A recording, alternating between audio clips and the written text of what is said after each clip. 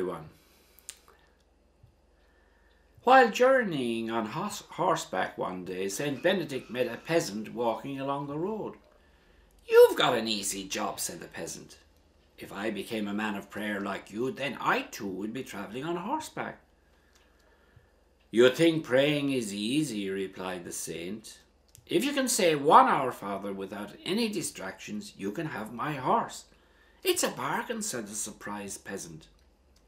Closing his eyes and folding his hands, he began to say the Our Father aloud. "Our Father, who art in heaven, hallowed be thy name. Thy kingdom come." Suddenly he stopped short and looked up. "Can I have the saddle and bridle too?"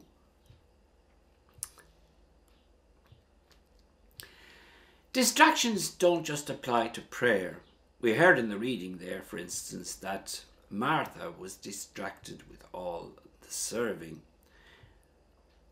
But our minds can be preoccupied by so much trivia that reflecting on the deeper questions of life don't get a look in.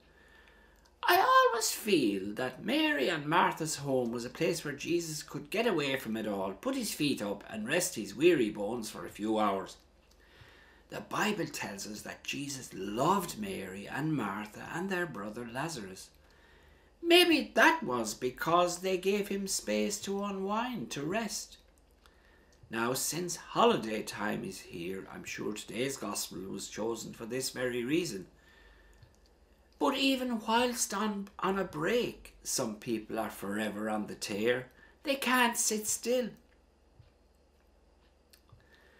The gospel today tells us that Mary sat down at the Lord's feet. All of humanity's problems stem from man's inability to sit quietly in a room alone, wrote the French philosopher Blaise Pascal. Can we at least put down our electronic devices, our phones, our brain-numbing activities for a few minutes and try to sit quietly alone somewhere? We're told Sheffield is quite a polluted city with high levels of carbon dioxide, but there's another kind of pollution. It's the almost constant noise and din around us.